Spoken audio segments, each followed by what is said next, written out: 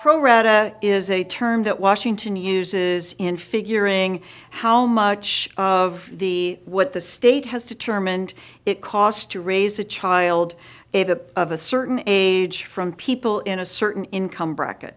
So for example, if your combined net income is $10,000 and your one spouse contributes $7,000 of that, the other spouse contributes $3,000, the pro rata share is a 70-30 split.